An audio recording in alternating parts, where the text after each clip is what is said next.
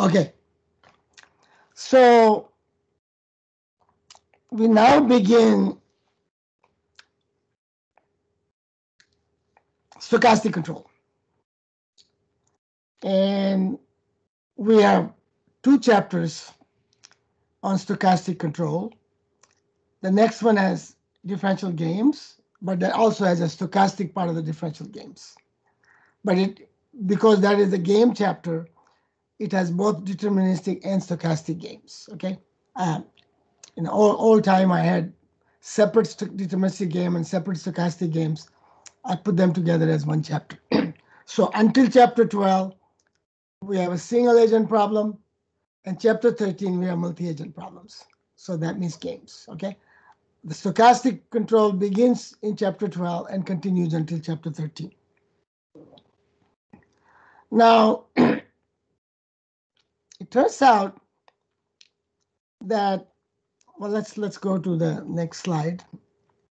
I don't. Oh yeah, here we go. So what happens is that the state variable of the system until last chapter was known with certainty. Now what happens is that these variables can be outcome of a random phenomena. So there may be underlying process that perturbs this state, and so the state then becomes a stochastic process. So you have xt, now xt becomes a stochastic process, okay? And it is a stochastic process that is defined by the state equation. So there is a stochastic differential equation, just like a differential equation gives you the state over time. The stochastic differential equation gives you the stochastic process over time.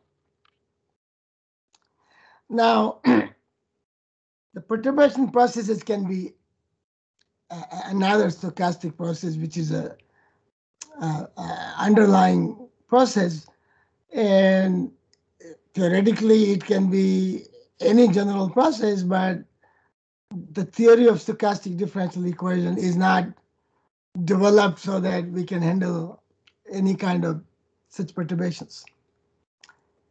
The most amount of work is done when this underlying process is Brownian motion or Wiener process. This is the simplest of the processes that comes in play, and it will then give you a stochastic differential equation, which when you have a Brownian motion, then it's also called an Ito differential equation. It's by name Ito was a Japanese researcher who played a big role in this particular aspect.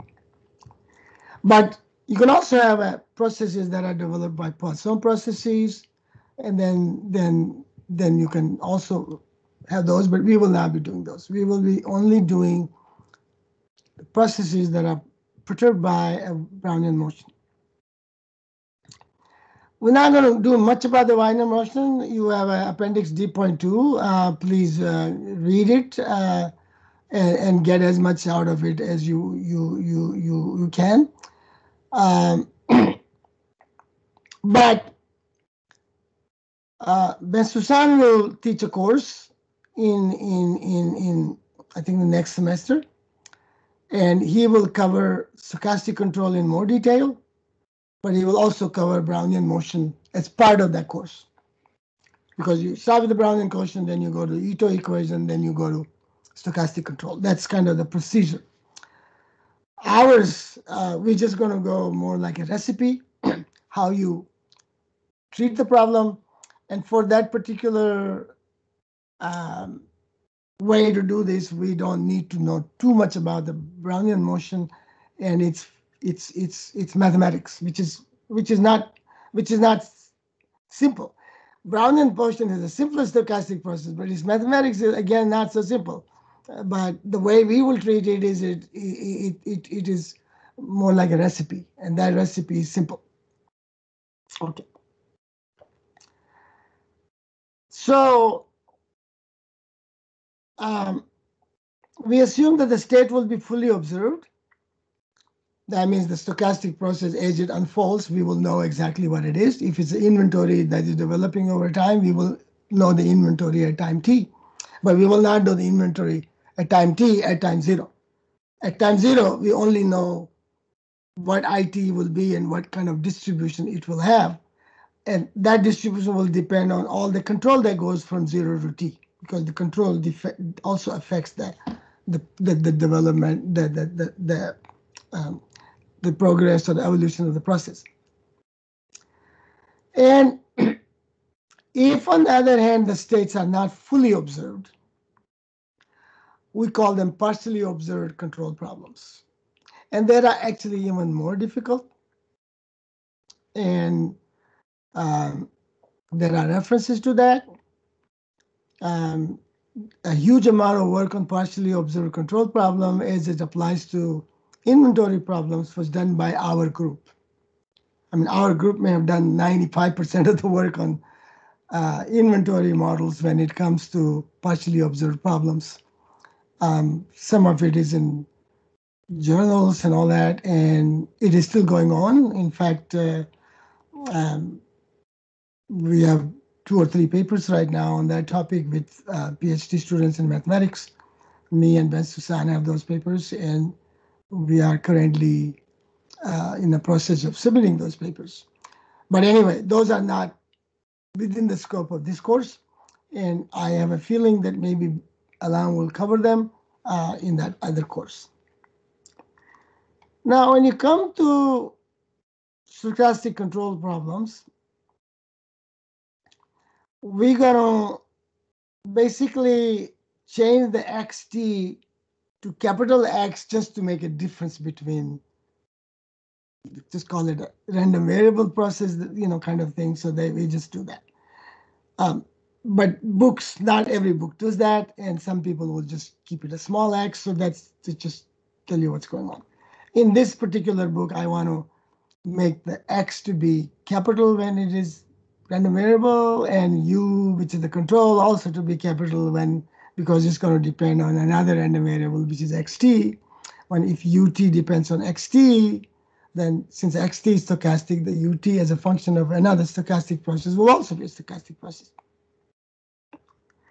So here's the way we express a stochastic differential equation.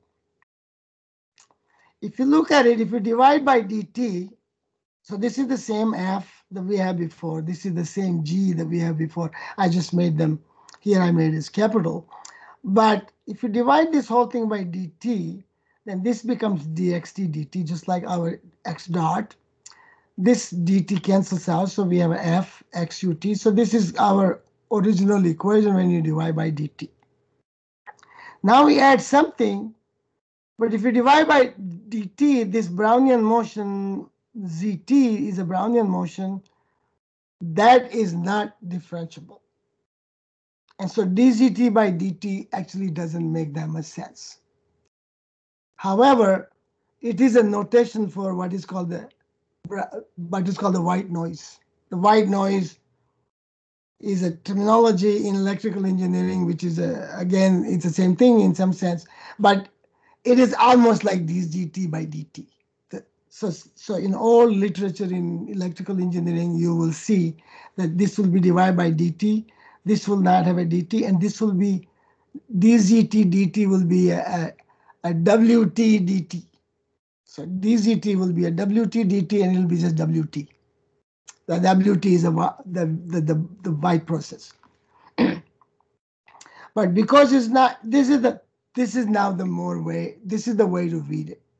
We write differential equations in this case. And the differential equation makes only sense in terms of how you can integrate them. So if you want to integrate and find xt, then you have to know how to integrate this guy, and you have to integrate how to integrate this guy, right? So let's say if I want to integrate from 0 to small t to find out what is x of small t, then I would integrate this. So that would be xt minus x0. X0 is already here, and I will have the integral of this, which is standard because it is the old integral if you want to think about it. That one is not standard, and this integral is called stochastic integral, and we need to know how you get that. And as long as you know how to get that, then we can continue. At least the differential equation theory then works, and then we have a proper state, and we can have a control problem. Having said that, there is a maximum principle. It's called a stochastic maximum principle. There are two reasons why we are not covering that. One reason is that it is mathematically a lot more complicated in the sense that it requires an advanced level of mathematics that most of you may not have done. The second part is that it is not that useful in the sense that most of the literature in stochastic control goes via dynamic programming. And we will see what is it called in stochastic control literature, but it's essentially dynamic programming. And it allows you to get what is called the feedback control, which means the control as a function of the state. Maximum principle, on the other hand, doesn't give you a feedback control. It gives you open loop control, which means it gives you a control over time, but you know all of that control at time zero. So it's open loop in the sense it doesn't react to the state at each given time t. So it is essentially not a topic that you learn in a regular control theory course. But of course, you can have courses on stochastic maximum principle in the math department. So we will go through what is called so we're going to go back all the way to chapter 2, where we derive the dynamic programming equation, and from dynamic programming equation we derive the maximum principle. But here we will derive dynamic programming equation, but we will not derive the maximum principle. We will stop at dynamic programming equation, but we will derive it in a stochastic setting. Okay. This is a standard thing that we did before. We assume that these functions f and s, and these are all. First of all, we're going to assume they will be scalar. That means that for this particular chapter, we will not do vector. But all of that, just like in the deterministic case, you can actually do a vector notation and everything will go through. But since we are only doing a little bit of it, and all the examples that we will do, all the applications we will do are actually all single scalar kind of processes. So we will not actually even bother to tell you what you have to do to make it multidimensional. Okay, but the theory is available, and you can take any book on stochastic control, and you will see that. Once again, f and g are continuously differential in their arguments. And for multidimensional extension, you can, my reference is going to be Fleming and Richel. That was one of the standard book in the literature. Fleming happens to be my co-author on a number of papers, one or two papers maybe.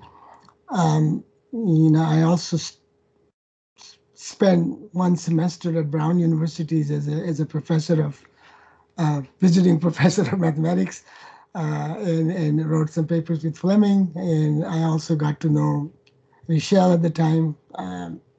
So I know both those guys quite well.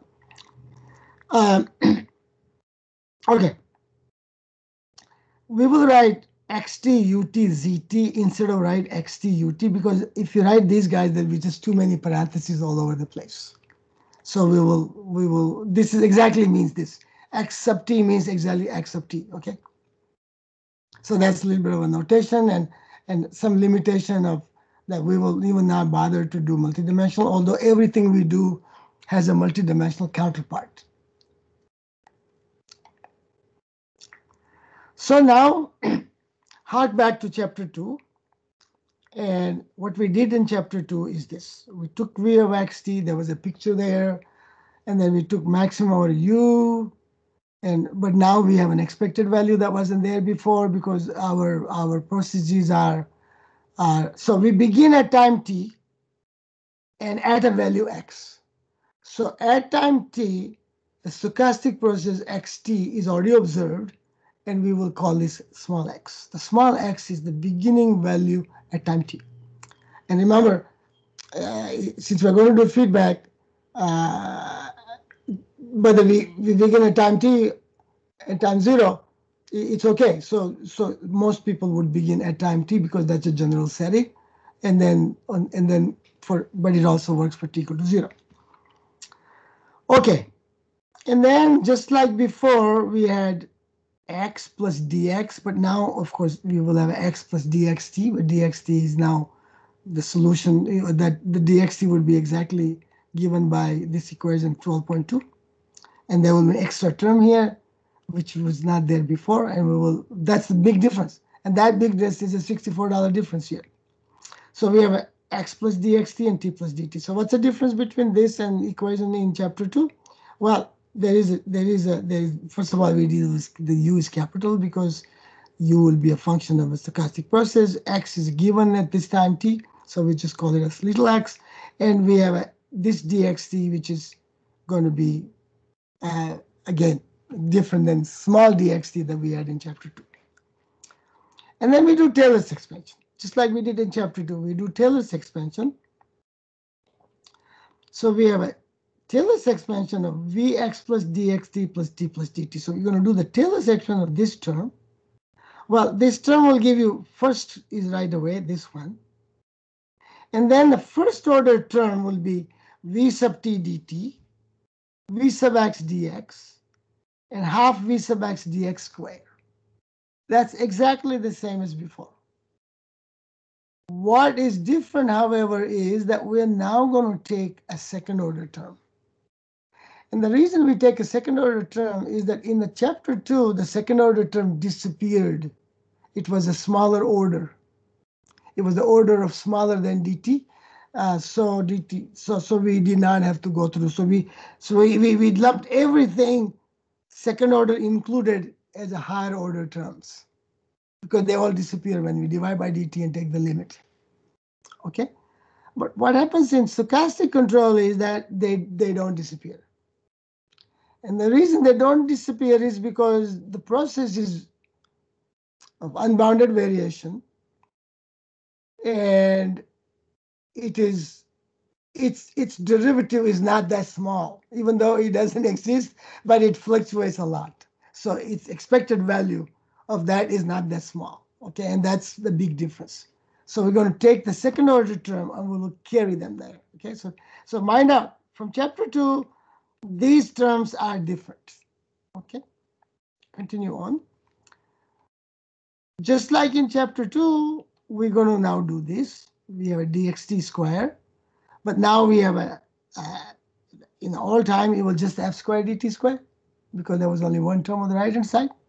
But now there are two terms on the right-hand side. You see, if you go there, one and this. So when you take it square of that, we get a square of that, and 2 times the multiplier of that. Okay, so we get all of 3 things. So we get 3 terms.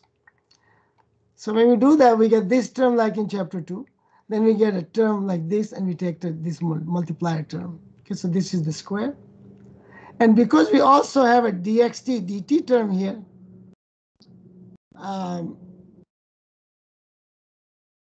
Kushali, is that?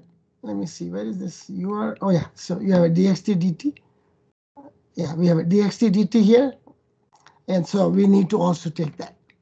So dxt dt is, we have to multiply by dxt. So dxt get a dt square term, and we get this term.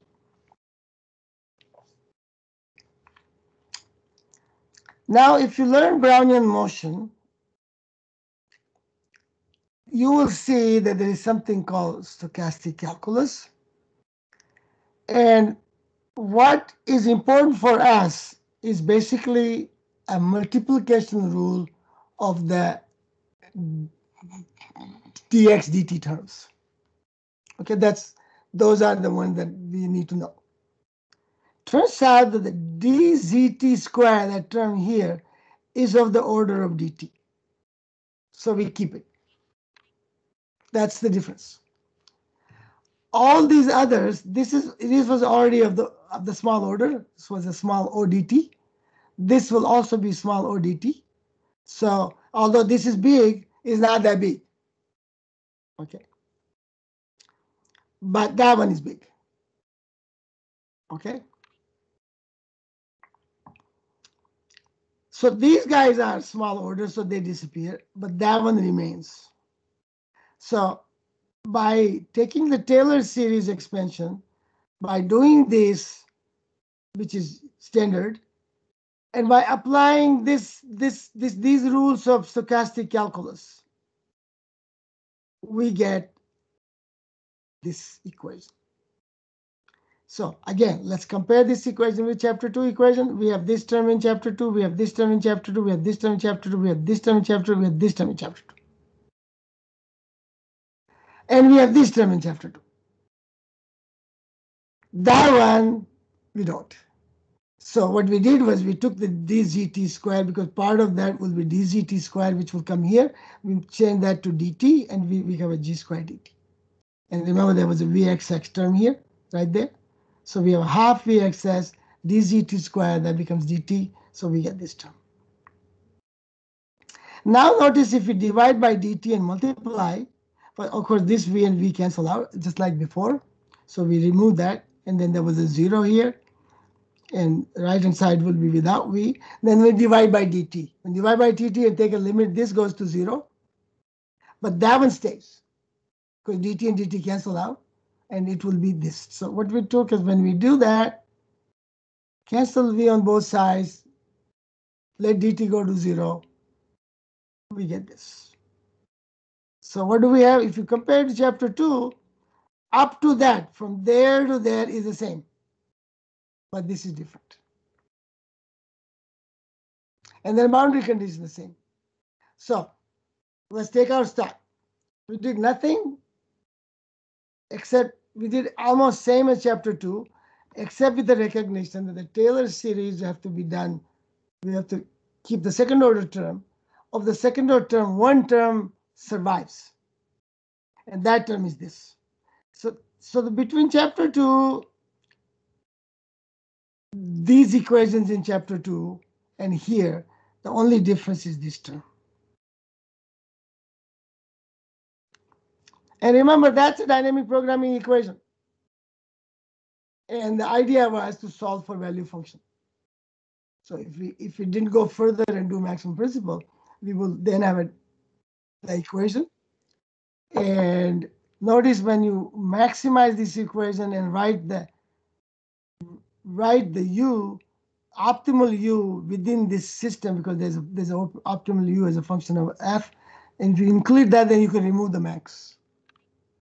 And when you remove the max, we call it Hamilton-Jacobi-Bellman equation. We will do the same thing. This is also called the Hamilton-Jacobi-Bellman equation. So the Hamilton-Jacobi-Bellman equation is an equation in continuous time dynamic programming when the system is subject to a differential equation. Okay, so it's called Hamilton-Jacobi-Bellman equation. But generally, we can call it dynamic programming, but people will refer to that equation, the Hamilton-Jacobi-Bellman equation.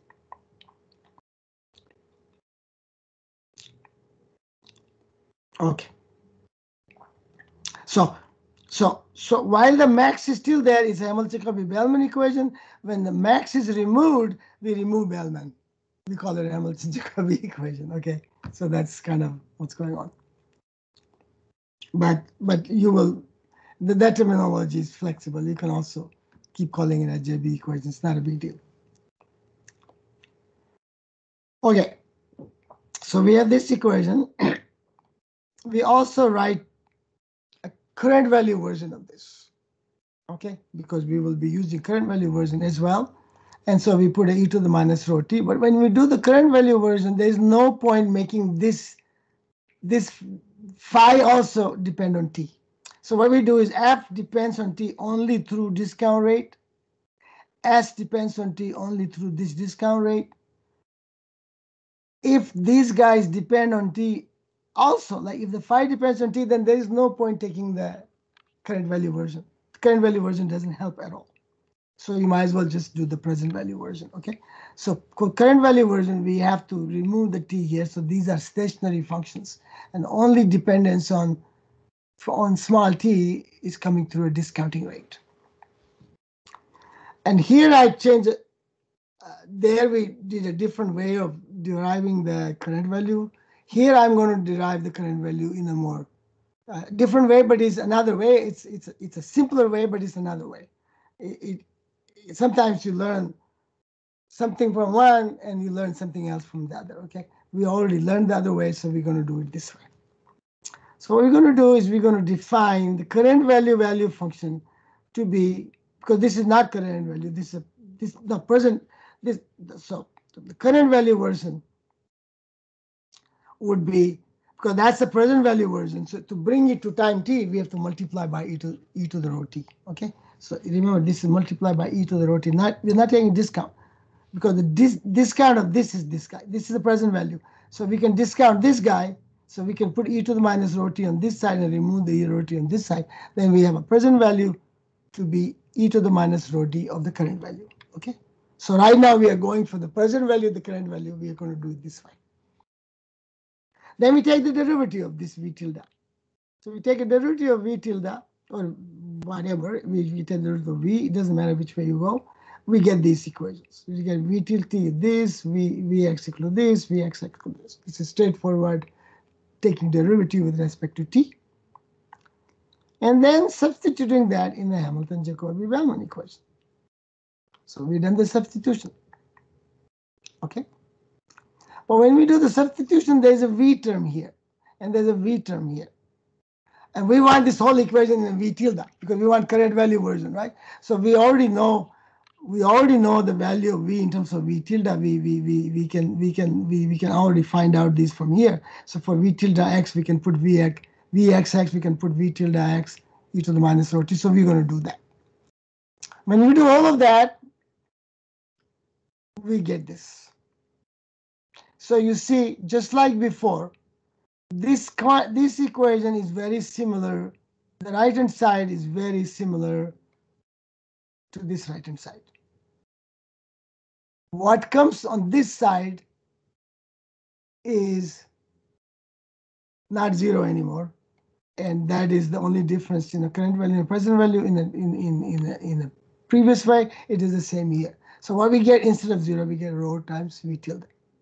So this equation, not zero here, but rho v tilde, becomes the Hamilton-Jacobi-Bellman equation of the current value formulation. And v tilde xt is now psi x, because it is current value. It is at that time. So I don't need to discount that at time t, because I'm at t. That means I'm at capital T. So I'm at a capital T, whatever the value is, salvage value, I take it at that time.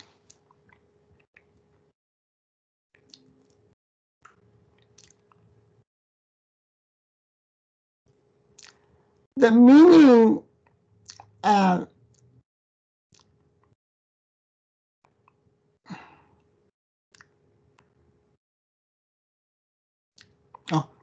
12.2 and 12.11. Let's see where's 12.11.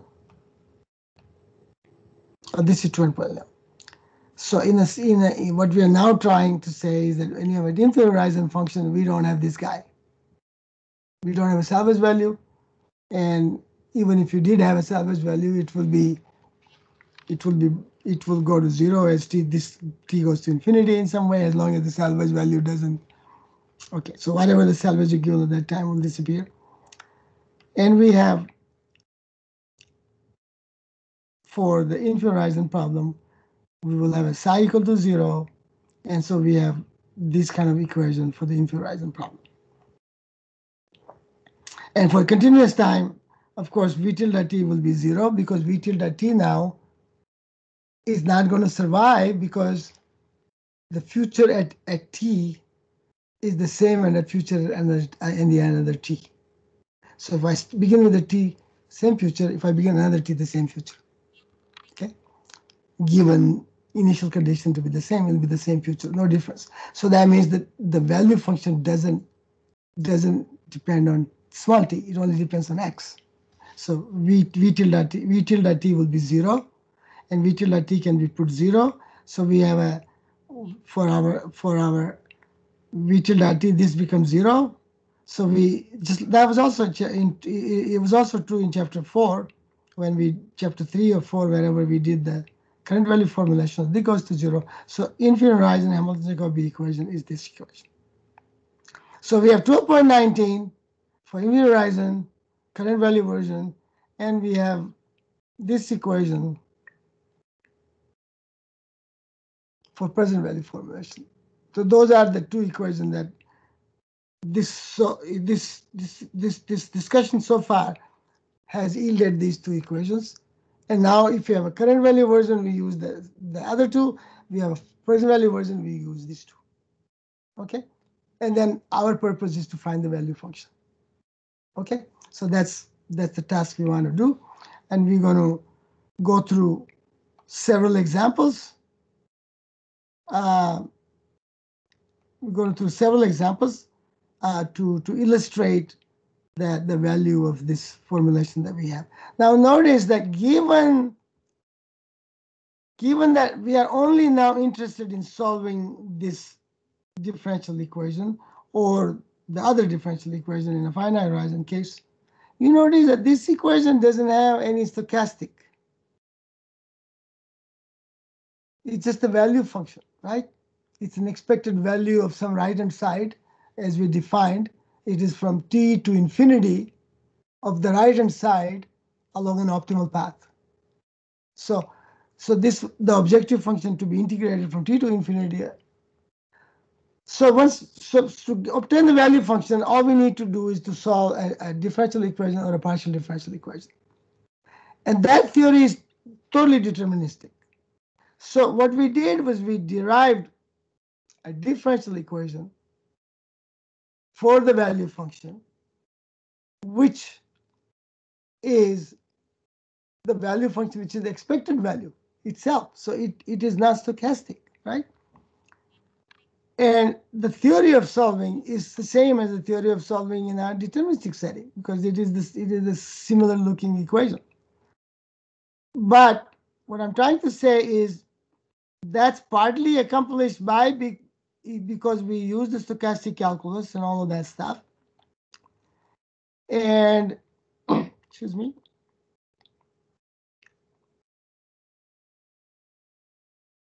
So we don't have to learn too much about Brownian motion in order to apply this theory to a few problems.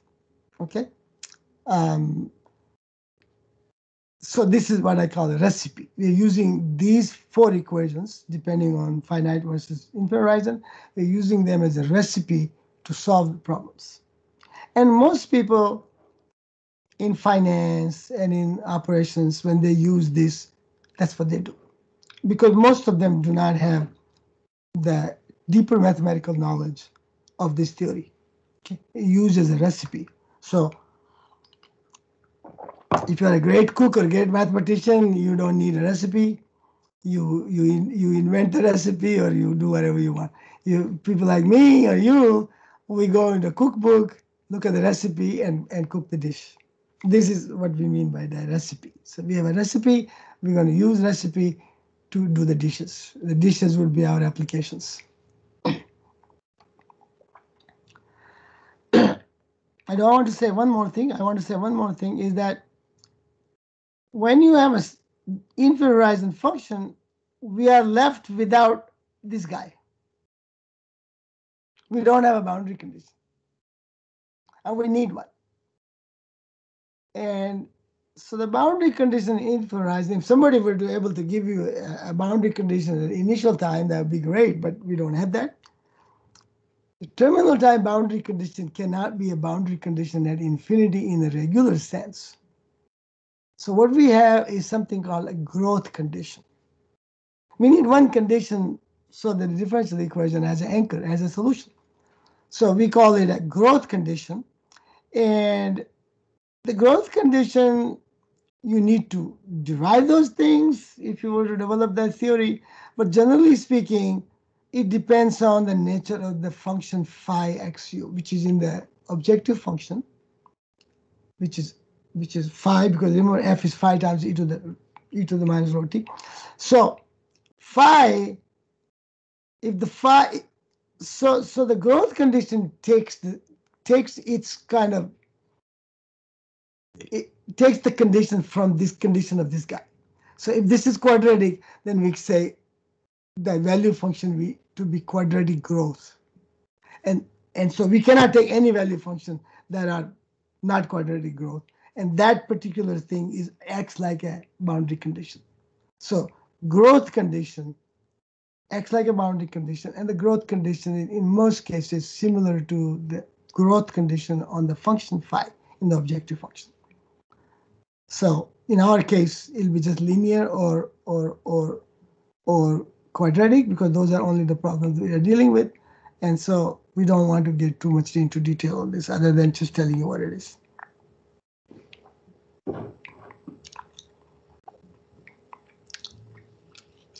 So now we go back to chapter 6, and we did a stochastic prediction planning model, which was developed by Thompson and Sethi. Thompson-Sethi model was discussed in chapter 6. And there it was what is called a linear quadratic problem. And we made a simple assumption in the beginning of the chapter 6 that we will not allow, there was something called the production could be negative. And the production could be negative only if the inventory in the beginning is too high. And we basically assume that the inventory in the beginning is not that high, so we don't have to worry about production going negative. Because we don't allow production going negative, we have to put a condition on production becoming bigger than or equal to 0. But if bigger than or equal to 0 condition is active, then we need to worry about it. And we did that at the later part of the chapter 6. But if it is not active, then we don't have to worry about it. And here we will make the assumption that the initial inventory is not that large, and so we don't have to worry about it. Because we don't want to look into when you put the production constraint P bigger than or equal to 0, and that constraint becomes active. That means sometimes the production will be 0 as a result of that.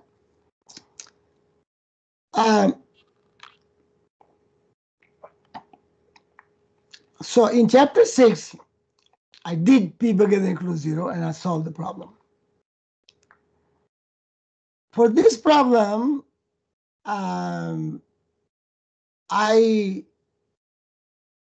production bigger than or equal to 0 problem is more complicated.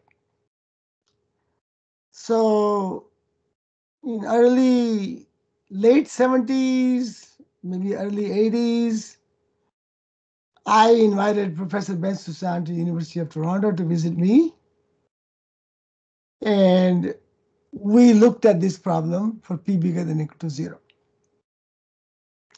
And we looked at that problem, and Ben Susan and I and another mathematician in the Toronto's math department and another OR guy at University of Waterloo, 4 people were able to write a paper that solved this problem when P bigger than or equal to 0 is a constraint. It also needed, there's no closed form solution, so we also needed some person to program it. And I never programmed a single thing in my life other than learn some Fortran and basic course and did some little program for the course, but never really did programming for a research paper myself. So it has to be somebody else who did it. And one of the guy who did it was the math professor from University of Toronto. And that paper has appeared in SIAM Journal of Control and Optimization. And I'm not going to cover it, but I'm just telling you that what I did in chapter 6 towards the end, I did not do it here because it is another chapter all by itself. And so it is left to the paper and it's sitting there for you to read if you want to read it. But we use the Hamilton-Jacobi theory, but it just does a lot of work to get there. Okay. So IT is the inventory level at time t, PT is production rate, S is the constant demand rate. Now I'm going to want to simplify myself here. There we try to have S, this is time dependent, and we try to develop some turnpike theory. We're not going to do all of that. We're just going to now. The purpose of this chapter is to introduce the stochastic control, give you the Hamilton-Jacobi-Bellman equation, and apply it to 3 or 4 problems to do that. That's basically the purpose of this. Just dip your toes with stochastic control with minimal effort, and then go into the games, next week.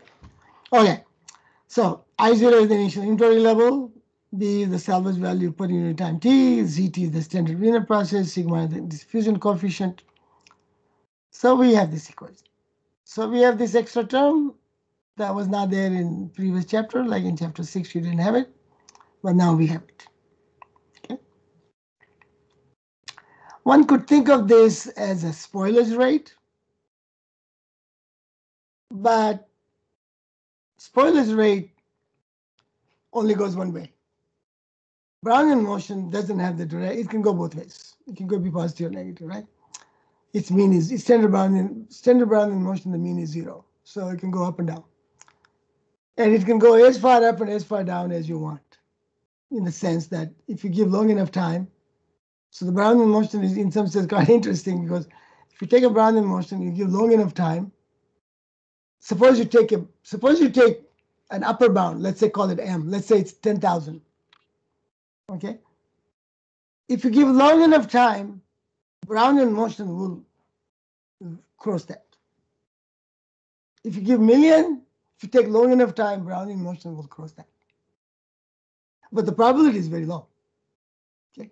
Higher that thing, probability is very low, because Brownian motion goes like this. We'll see some pictures later. Same thing below. It can go all the way down, whatever your bound is. You'll cross that bound. And if you get infinite over time, it will cross that bound infinitely many times. Well, very rarely. But given the infinity, it will cross that line infinitely many times. So those are some of the thought experiments that you might want to call with Brownian motions. It is an interesting character all by itself. Okay. And I gave you already the white noise thing. This is the white noise thing. So you can write dZt as Wt dt. That's a formal writing. See, by formal writing, I mean that the writing is formal, but everybody understand the operation that goes with it. So as long as I know how to integrate this guy, Wt dt, or as long as I know how to integrate this dZt, then I'm done, because that's all I need. So I can write it whichever way. I can write it. So that's kind of a formal writing, but its meaning is there in terms of its integration. As long as you know how to integrate, you can solve the problem. Writing just means that in some sense. Just like before, there was a goal level there, but I'm going to remove the goal level and make it 0. 0 is our goal here, because we don't want too many parameters floating around here. And there's a salvage value, no discounting. We did the same thing there as well. So we have this. Again, we are assuming that, one could argue that negative values could be sales returns.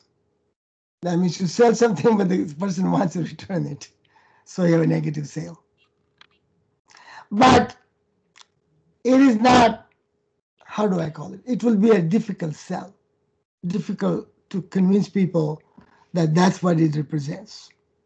So you will see that inventory modeling, you hardly ever see this kind of, you'll see this, of course, give long enough time that people will write these papers, but we don't really, if you look at the whole inventory theory literature that you will learn in business school, generally speaking, you will now learn this kind of equation, because it doesn't make that much sense to use that in an inventory setting.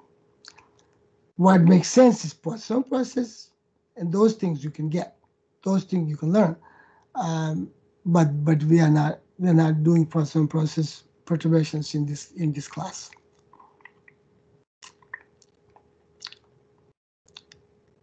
Okay, we're going to assume, we're going to say we permit disposal.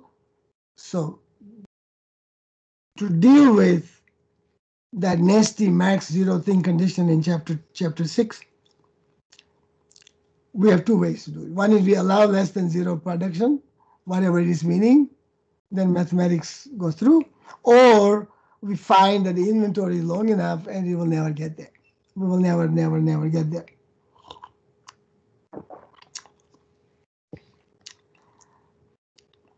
Okay. But let's just make it simple for our purposes. We just assume that we will allow this, and it just won't happen given very high level of inventory. Okay. So now we have the two equations that we derived earlier for the finite horizon case, and these equations for our model are like this. So we have a integral terms under the integrand, then we have v sub t, then we have a differential equation part, which is multiplied by b sub x. So you see the part of the differential equation, which is the deterministic part, is multiplied by b sub x, and the stochastic part is sigma. You see sigma is the stochastic part here, and that's multiplied, the square of that is multiplied by vxs. So this extra term is coming through that extra term sigma here. In chapter 6, we did not have this, and that term here comes because of that. And this is standard. And now I want to solve this.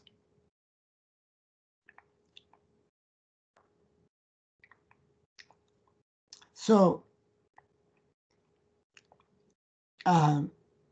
one of the first stochastic production planning paper in this setting of Brownian motion and optimal stochastic control was done by me. So you want to see this is the paper that I'm covering is my own paper. And I was able to solve it because it's a linear quadratic problem. And so we're going to give you the solution right now. So the first thing is we take the max, which means we take the derivative of this with respect to p and set it equal to 0. When you set it equal to 0, we get this. Remember, usually we are allowing, so if v sub x is negative, we allow negative production. If you don't allow it, then we have to say p star xt is this, comma 0, and a max of those two things. This is what we did in chapter 6. We're not going to do that. So we're just going to say this is it. This is unconstrained problem. And for that particular problem, once we put the p star, we can put the p in there. You remove the max. And when you do that, we get a second order partial differential equation. It has a v sub t, it has a v sub x, and it's got v double x. So it's a second order partial differential equation. Not always easy to solve, but in a quadratic setting we can. And so that's what we're going to do right now. Remember, it's a quadratic setting, and this is quadratic here. If it was an infinite horizon problem, it will be quadratic growth. But if it's not infinite horizon problem, we expect the value function to be quadratic. Okay, because infinite horizon will be quadratic growth. Finite horizon, the function is probably going to be quadratic growth, although we don't need because we have this. So we're going to assume a solution. Okay, so that's a remark. So we because at the end of the production rate is a partial differential equation. So numerically, we will not consider this. We will not consider this further in this chapter. We did that in chapter 2, and then we solved the problem with this max. And then that problem was a little bit difficult to solve, but we did, and that was at the end of the chapter, towards the end of the chapter 6.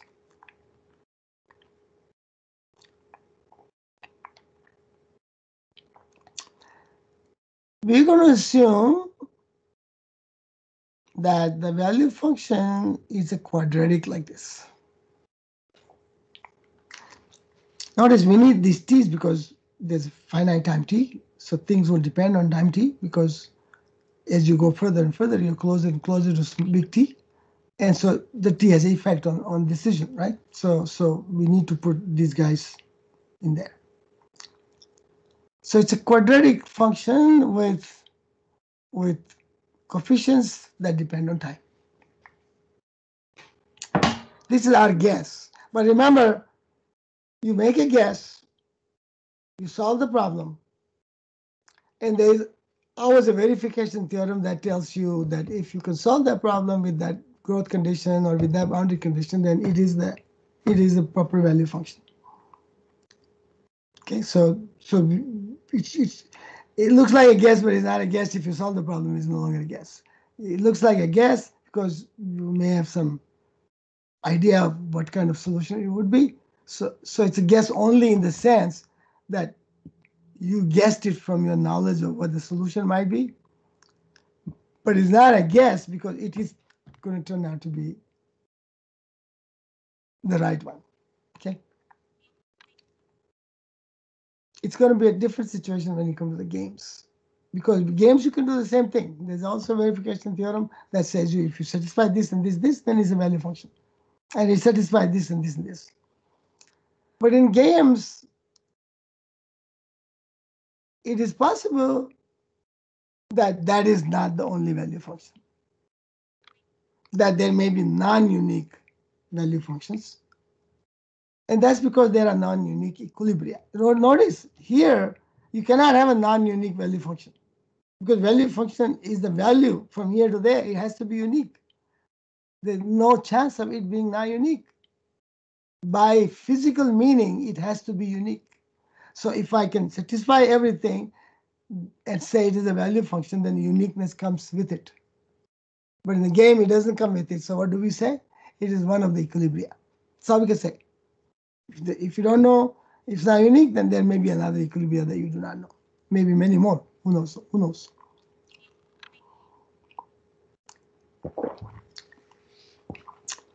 Once we have the V, we take the derivative because we need the terms. We need to put terms in this right-hand side. So we evaluate V sub t, V sub x, Vxx, all of that. And we substitute these. And then we separate the term of x squared, x, and a constant term. Constant means multiplier of the constant term in terms of x. So this is x squared, this is x. This multiply, this will be x to the power 0. X to the power 0 is 1. Okay? Everything power 0 is 1. But now notice that this equation has to be 0 for any value of x because x is given. I can change it. It's arbitrary. It could have been given something else, right? The 5 people you ask for initial x, they might give you 5 different values of x. So this equation has to be 0 for every value of x. If it's 0 for every of the x, then it means that these coefficients have to be 0. It means that guy has to be 0, that guy has to be 0, that guy has to be 0. That means this has to be 0, this has to be 0, this has to be 0. When these guys are 0, q dot q squared plus 1 equal to 0, then it is a differential equation that is given by here. Because we set equal to 0, there's a q dot term here, there's a q squared term here. Set equal to 0, it becomes q dot equal to 1 minus q squared. So that gives you a differential equation. And it's qt equal to 0 from the boundary condition that we have. So, we get 3 differential equations as a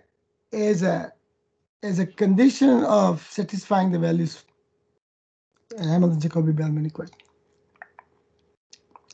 And these three equations are not difficult to solve.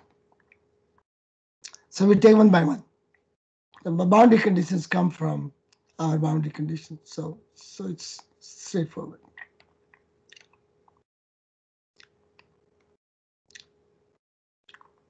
You can use a formula in an integral encyclopedia or handbook, or you can put this into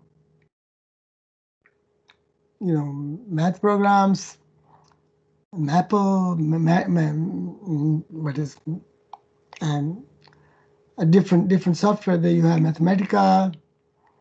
You can put that there, give you a solution. But they're very simple, so we can solve this here. So the way I solve it, I mean, there may be other ways to do it. So the way I solve it is to bring it this side. So you have q dot divided by 1 minus q squared. And then you take partial fraction. Okay? Because this is 1 minus q times 1 plus q. You take a partial fraction, you get this. This is the same as that. And then you integrate. Because this is dq divided. So if you call this dq, then this dt on this side. And if you integrate, the first term is q dot divided by 1 minus q. Q dot divided by 1 minus q will be integrated to something like log q. Because divided by q will integrate, it will be a log of q. Okay, so that's what we get. And if there's a log, then on the other side, if you change that, it becomes e to the power. So you can call it e to the power or log is the same thing. Okay. So if you do all of that, you can integrate that very easily. And if you integrate very easily, I get q equal to this where y equal to this. So I have a complete solution of q coming from this. That one is linear in R. That's the equation in R. And it's a linear equation in R dot or R. And its solution is, so we have a log R dot 0, log R dot 0 t, which comes from the boundary condition, minus t to the q tau d tau. And we can we already know q tau.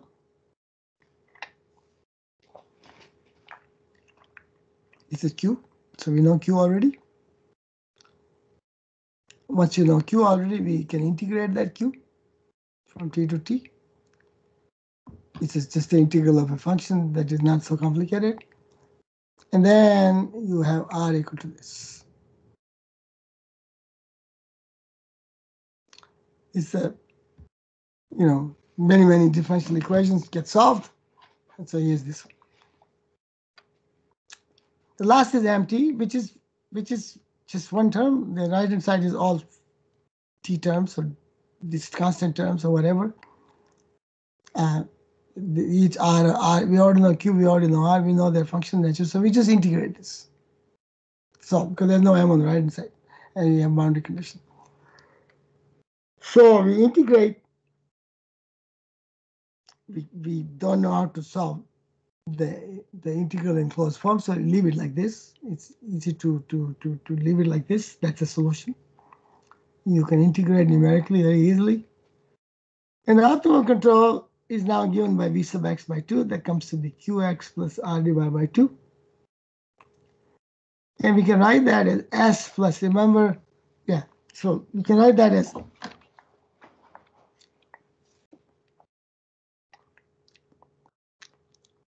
we substitute value of q and r, and we can write this. And then we substitute everything in this function, which is coming from here.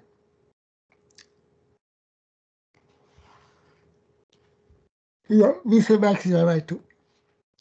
So v sub x is given by this, 2qx by r, 2qx plus r. So we already know q, we already know r. So we can actually write, we can write qx plus r divided by 2 You know Q, we know R, so we can write this.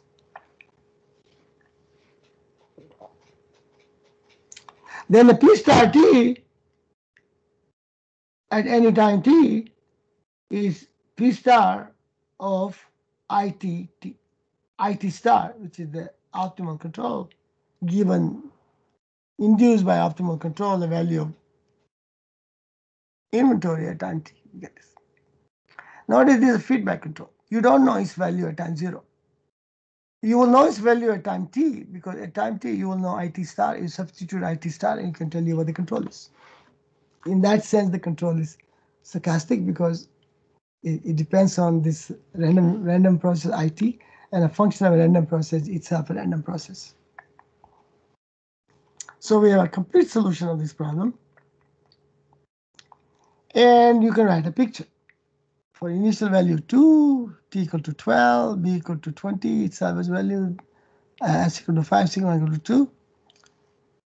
We get this function like that. And this is given by some kind of parabola.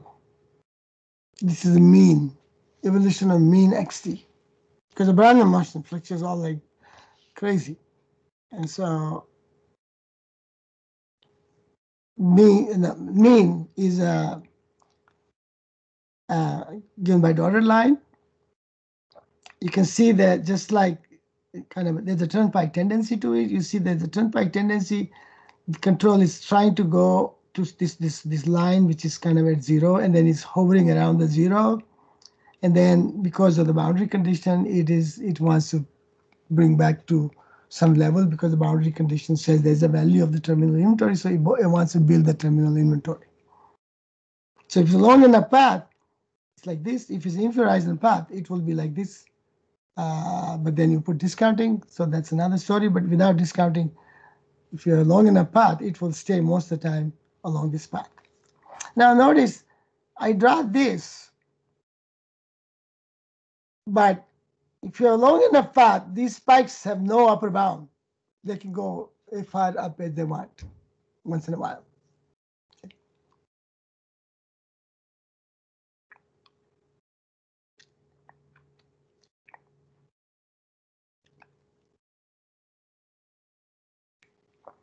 So there are remarks.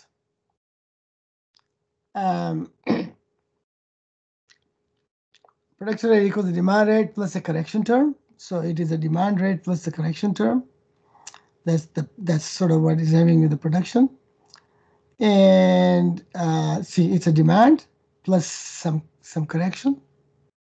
Okay, so this is coming from 12.39. And since y1 is less than 0 only for t less than t, it's clear that the low values of x, the optimal production rate is positive. So if I have a low value of x, I will have a positive production. But if I have very high value of x, the production can be negative. And notice now here, we cannot simply do what we did in chapter 2. Chapter 2, we said if it was not very high enough to begin with, I don't have to worry about it anymore, because then I will never go back again to that level. Optimal control will never get me there. Here, the Brownian motion, of course, if it goes very high, the production will try to kill it. But it is possible that it can go high and then I have to use negative control. But it may happen very, very rarely. So that's a simplification that we make, and that's why we wanted to solve that problem for p bigger than or equal to 0. And then I already told you the story about Ben-Sussat's visit. It is not in small part that particular visit in 1980s more or less formed the basis of him coming here when he retired in France. Because he knew me, and he asked me if I can find a job for him, and I said, okay, I will try. So I found a job for him at UTD. And so he's here. So connections matter.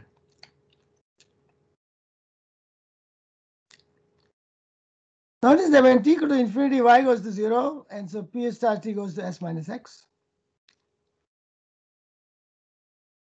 That's the stationary kind of solution for this problem. You just produce s minus x. So if x is smaller than s, if x is bigger than s, then you will have a negative production. But this is without discounting. So the policy, any policy will be optimal in some way, because the value of the objective function will always be minus infinity. So we need to do discounting to get us out of that mess.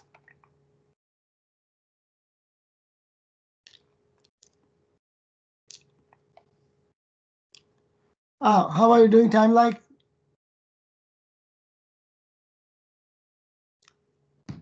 Um,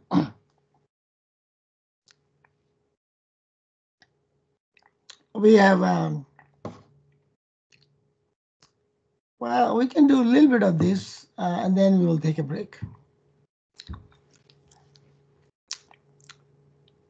This is what is called the SETI model, okay? And the SETI model has a small history, but now it has a big history. The small history is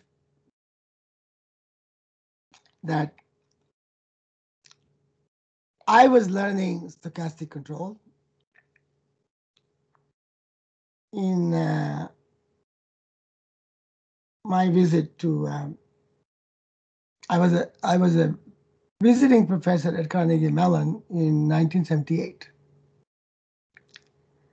And there, some bunch of people were learning in math department this kind of stuff. So I audited that, and I started applying stochastic control to finance problems, and I did a lot of work in finance using that methodology. And of course, the paper in production that you saw. But I worked a lot on advertising problems, and I couldn't find any paper in marketing that has this kind of application of stochastic control. Zero. So my goal was to find one application, one way or another, and of course from chapter 7, I did Vidal-Wolf advertising model. So I thought, why not add Ito term, a diffusion term, or the Wiener process term, whatever the terminology, the many ways you say it, and then just try to solve it. And I couldn't. There's no closed form solution of Vidal-Wolf model with the Ito term. So what to do? So I said, okay, I'm going to change the model. And I changed the model in two ways. One, I changed the model by changing, it's the Vidal model is R times U times 1 minus X. I made this square root. And then I add the Ito term. Okay, so I did that, make it stochastic, and I changed that to make it solvable. And then I gave a reason that Vidal will just put 1 minus X. Why not 1 minus X to the half? Why not 1 minus X to 3.6? Why not 1 minus X to the 0.1? It's an empirical issue. It could be anything, right? So why not half? So I put half. And then a couple of marketing professors, one of them was Deepak Jain. Deepak Jain was a PhD from Frank Bass, who was a professor here. He graduated before I came here. He became a dean at Northwestern University. Then he became a dean at a university in INSEAD in France. After that, he became a dean in some place in Thailand. And now he's a director of what is called English, or well, It's a it's a business school in Shanghai, which is connected with Europe. And they have two directors. One director is Chinese, and one director is non-Chinese, and the non-Chinese director is Deepak Jain. So um, that Deepak Jain and another person decided to test empirically my model. And they found that my model with the square root is at least as good as Vidal-Wolf model empirically. So that was good. That was a nice thing to have said, because I wasn't interested, not interested. I was only interested in a stochastic problem, but it was lucky that it's also empirically turned out to be as good as Vidal-Wolf model. Okay. Um, just so before I don't forget, Deepak called me some days ago and he said that I'm a director of this place, and he wants me to visit that school in Shanghai when he's there. So we were saying, okay, nobody can travel right now, but when we can travel, we'll just back and see if we can get there to Shanghai together at the same time. Okay. The other thing that you needed to do is to make this term UT square. But that's actually very standard.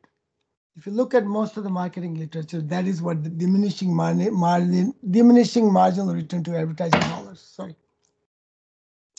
In Vidal-Wolf, I had it linear, but most marketing literature wanted to be quadratic. So that was not a big deal. This was a change. That was a big deal. And then UT bigger than equal to 0. Of course, you don't want advertising to be. So this is advertising effort. This is advertising dollars. So the effort, you have to, it costs more and more. So if I have an effort of 2, and then I go to effort of 4, the effort of 2 costs $4, effort of 4 costs $16, which means that the effort has a marginal and diminishing return. That means the dollar value of the effort has marginal and diminishing return. If the effort cost is convex, then its effect is concave. Okay. And all of that is in chapter 7. So we don't have to. So the only change is here. And then what happens is with this change, I'll call it a cheating if you want. I needed to solve the problem analytically so that the second order term in the value function goes to 0. If the second term goes to 0, then the Hamilton-Jacobi-Bellman equation is the same as the Hamilton-Jacobi in the deterministic case, because that second term disappears. And when does that disappear? When the value function is linear, right? If it's linear, then Vxx will go to 0. So if you go back to, why can I go back? If you go back to Hamilton-Jacobi-Bellman equation, right here, if this goes to 0, if the value function is linear, then this goes to 0, then the solution is exactly the same as the deterministic solution, which means that the expected value of the stochastic problem is the same as the deterministic value function. The expected profit, which is the value function in the stochastic problem, is the same as the value function, which is the profit in the deterministic problem. You only have to put the word expected, but otherwise they are the same. The control is stochastic, but remember we're talking about expected value. So the control is stochastic, the problem is stochastic, stochastic control applies, but the value function is linear. So I said, well, the reverse engineering. I need to find a linear value function. And that's what I did.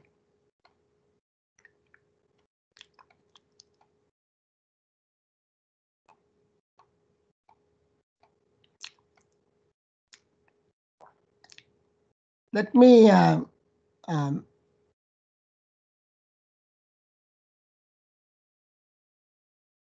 we already have this, okay? So this is not a problem. It's a standard one-dimensional linear process. And All of that we already talked about, and you can make it bounded or unbounded, doesn't really matter right now. And this is important, but it's coming from mathematics. What happens is that in chapter 7, we said that if I'm between 0 and 1 market share, then market share will stay between 0 and 1. We can prove that. In a stochastic differential equation, because of this unbounded nature of the motion, you cannot just prove that simply, because it can go below to 0 because it's got such crazy stuff behavior that it can just go below 0. And once it goes below 0, it can stay below 0 for quite some time.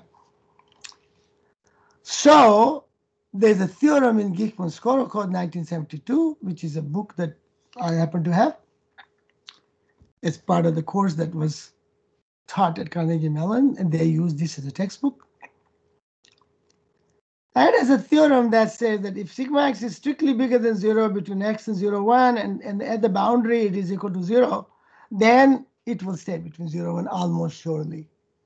And that's enough for me. So I put this condition. I only have to find the sigma. So I only have to find this sigma satisfying that it degenerates to 0 at sigma equal to sigma at x equal to 0, x equal to 1. There are two boundaries. Well, x times 1 minus x is one such function, right? I can put sigma times x times 1 minus x. Such function will go to 0 at 1, go to 0 at 0, and it will satisfy the Geekman-Skoro code. And so I can stay between 0 and 1. I don't need a state constraint. This is important. I don't need a state constraint. So that's one part. The second part is I can show that the ux is going to be bigger than 0 for these things, which is easy to see when you solve the problem, because I have a specific problem. I know the form of ux, and if I know the form of ux, I can guarantee that. Okay, so that is another thing. So there's a couple of technical remarks here, which are offloaded to some math books, because their proofs may be something that are complicated or more sophisticated. We don't worry about it. We just use the theorems. So I finally have an equation, and u star x is a derivative of that with respect to u is given by this. And you can see at x equal to 1, it is 0. But at x equal to 0, it is strictly bigger than 1. Okay, so that's basically what you need. And you see here, it's a closed interval on this side. So we're only saying, but even that's coming from Geekman-Skoro code, because you need to multiply. So it's possible to show that kind of satisfying this and this, the Ito equation will have a solution such that this. So several conditions that allow you to do that, and that is completely satisfied. In fact, it is even satisfied at 1. It's at 1 is exactly equal to 0. So, and then I say, okay, linear value function. So I decide that the value function is linear. I substitute the value just like I did in a quadratic problem, and you find the coefficients. And this is your value function. You see, it's linear. Lambda bar x plus a constant. So what I do is I say, let the value function be ax plus b. Then I substitute. There are two terms. I equate them to 0 each, just like I did in the production planning, just the model previously to that. And then I can find a and a b. So what we're doing in all these three applications, the next one too, we are not assuming the knowledge of solution of partial differential equations.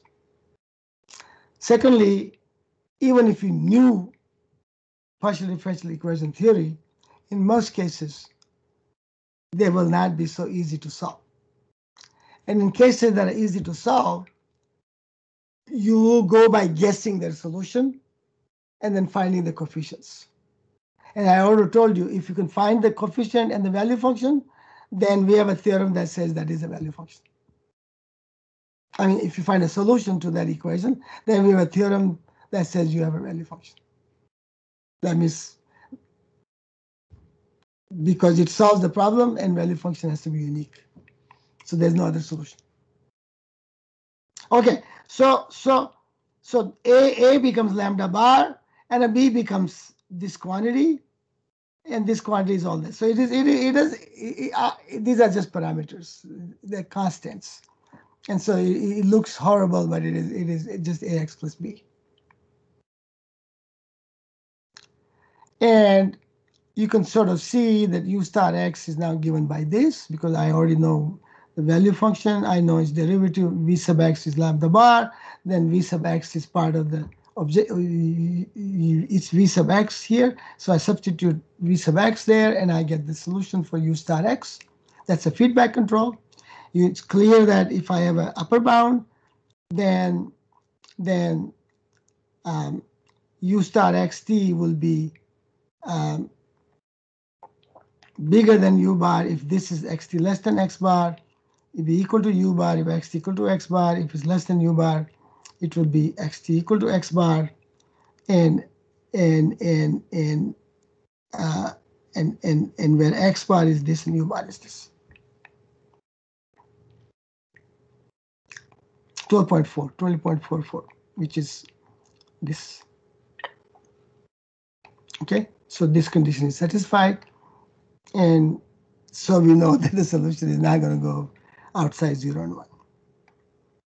Now, optimal market trajectory, notice that even though the value function is the same as the value function of the deterministic problem, that means if I were to remove this, that means if I were to remove this term, I can still solve the problem, and its value function is exactly what I just got.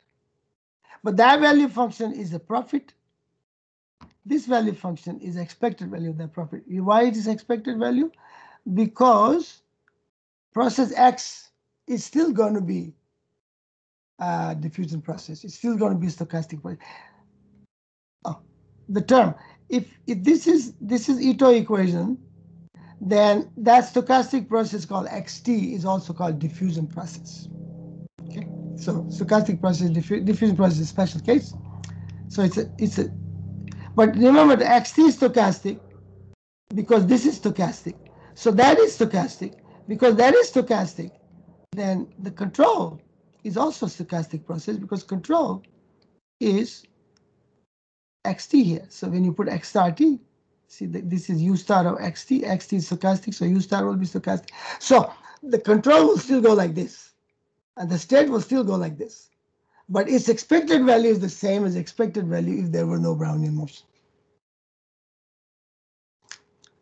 Why am I talking like this on this one? Because after Deepak Jain wrote this paper, this became respectable model. And then the group here and another group of people in Vienna and another group of people in British Columbia, people were working using my model and extending it to different kinds of problems. And its tractability continues to give dividends. And then we did Nash equilibrium, then we did Steckelberg equilibrium, which was one of my postdoc was here, worked on that, and that paper came out in Palm.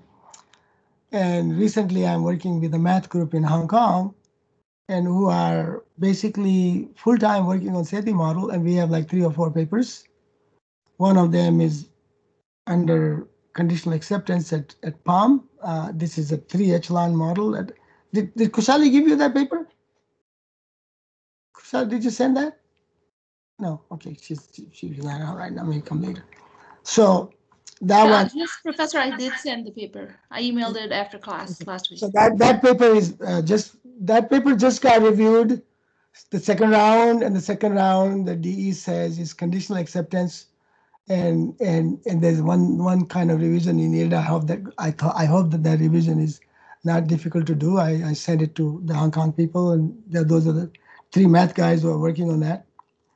And another one generalizes the Sethi model to as far as it's remain tractable, the boundary of what you can do to it. That means instead of square root, can you do something else? Can you do gamma? And then what you have to do otherwise. That is currently under first round at operations research. I think I sent them the one with the Fawad because that's the one you requested. I'll go ahead and send them the other two with the Sethi model. No, one is enough. The one that you Okay. sent was the palm, right? Yeah, I've sent the one with Fawad and the other guy from Israel. Oh, no, The no. epidemic control one, Send not the the Sethi one model. with Philip, the 3 echelon. Yes, I'll send them that after class. Yeah, that's fine. So what I'm trying to say is that this model has continued to give a lot of different extensions, and because of that one tractability, the tractability is the game in town, right? If you don't are tractable, then it's difficult to solve the problems, and it's difficult to publish in many cases. So a lot of stuff going on, and we are still working on other extensions of SETI model. So it's not finished yet. This is now 83, 17, 21, 38 years from the origination of the model. Work is still going on. And there are maybe 30, 40 papers already extending this. And um, Ashutosh Prasad and as Prasad left now to go to Davis, we are supposed to write a book, but he's gone. So I'm doing it with one of my former PhD student, Chutani, who's a professor in Notre Dame. No, not Notre Dame. He's professor in England, and we are writing one day a book collecting models based on 1983 SETI model, and the title of the book will be something like dynamic marketing or something like that. So it will be a book having many of these models. Um, so anyway, so that's that's a good time to take a break. Uh, when we come back, we're gonna work at the optimal consumption investment problem, which is the consumption problem that we have been working on since the chapter one. Chapter one, we had an example, and then we continue to have that example. We extended the example. Um, we created, um,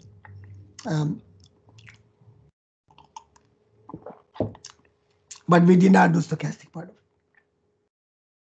it. There was a problem with rich rentier who could consume the who can consume the wealth but can also invest a little bit in a bond market. We went all the way, but now the stock market.